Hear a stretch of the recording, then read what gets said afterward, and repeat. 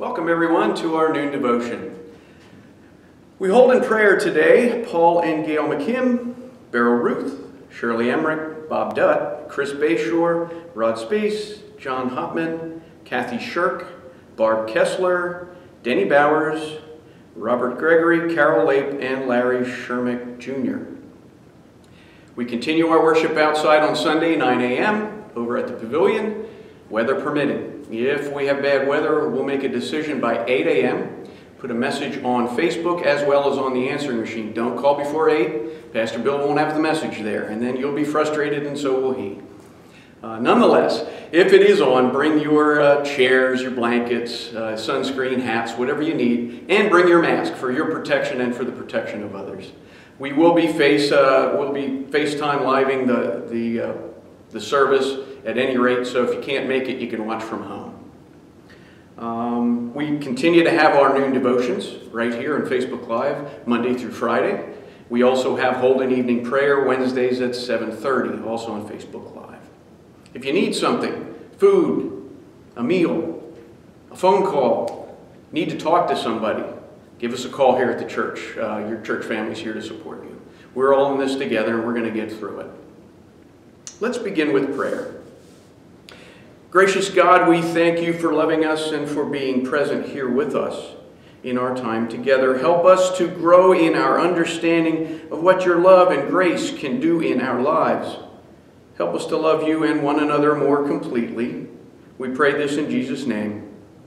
Amen. A reading from Luke, the 10th chapter. Now as they went on their way, he entered a certain village, where a woman named Martha welcomed him into her home. She had a sister named Mary, who sat at the Lord's feet and listened to what he was saying.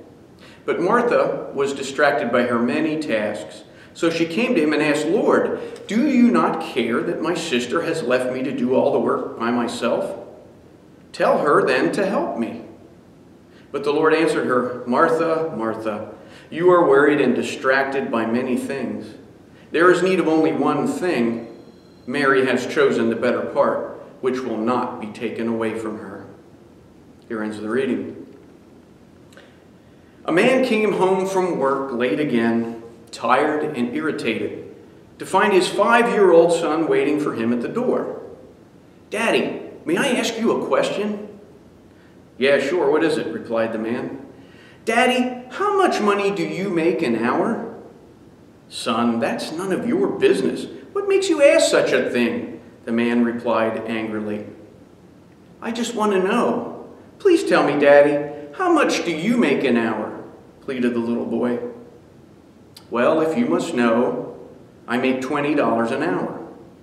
"Oh," the little boy replied, head bowed. Looking up, he said, "Daddy, may I borrow $10, please?" The father was furious. "Young man, if the only reason you wanted to know how much money I make is just so you can borrow some to buy a silly toy or some other nonsense, well then you march yourself straight to your room and go to bed. Think about why you're being so selfish. I work long, hard hours every day and don't have time for such childish games." The little boy quietly went to his room and shut the door. The man sat down and started to get even madder about the little boy's questioning. How dare he ask such questions only to get some money? After an hour or so, the man had calmed down and started to think he may have been a little hard on his son. Maybe there was something he really needed to buy with that $10, and after all, he didn't really ask for money very often. So the man went to the door of the little boy's room and opened the door. "Are you asleep, son?" he asked. "No, Daddy, I'm awake," the boy replied. "I've been thinking, maybe I was too hard on you earlier," said the man. "It's been a long day and I took out my aggravation on you. Here's that $10 you asked for." The little boy sat straight up, beaming. "Oh, thank you, Daddy." Then, reaching under his pillow, he pulled out some more crumbled up bills. The man, seeing that the boy already had money, started to get angry again. The little boy slowly counted out his money, then looked up at his dad.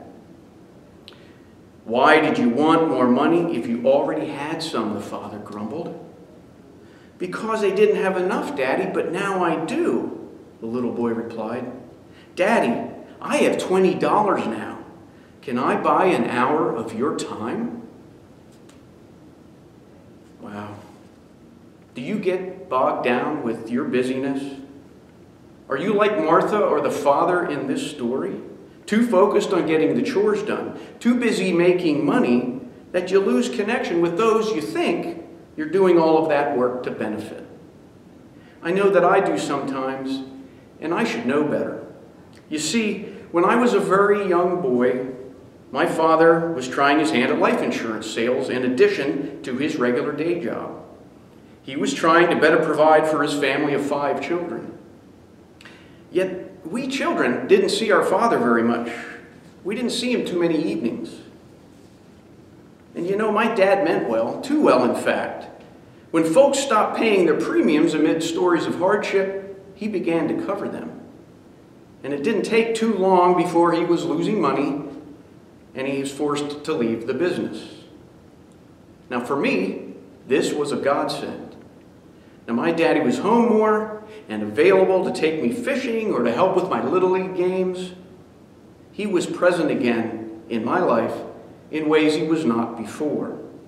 And I have many fond memories of these times.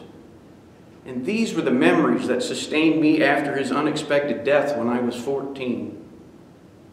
Folks, in our quest to provide for our families, do we wrongly correlate the purchase of things with genuine love and presence? I know I have. But I must say that this coronavirus has forced me to stay at home. And I've been spending far more time with my daughter Abigail, watching the shows that she enjoys and talking more about her interests and her dreams in life.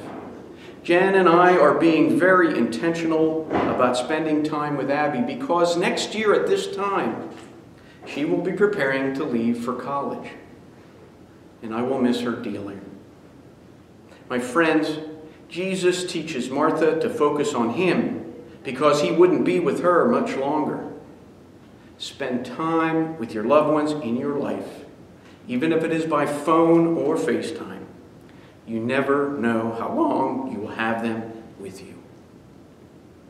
In all your busyness, remember, you are a human being, not a human doing.